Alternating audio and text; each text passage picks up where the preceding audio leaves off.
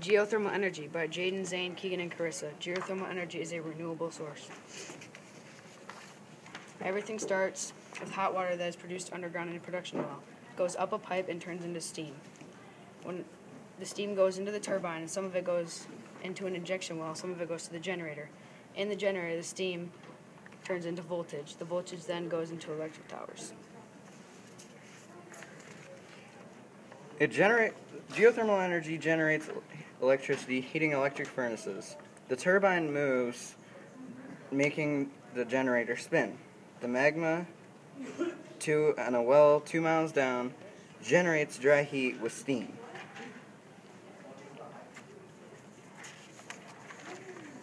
Even though geothermal energy is a great energy source, not many countries actually use it. The countries that do use it, though, use it a lot. The 5 countries that use it the most are the USA, specifically California, El Salvador, Kenya, the Philippines, and Iceland. 4 of those countries, El Salvador, Kenya, Philippines, and Iceland, use geothermal energy for more than 10% of its energy.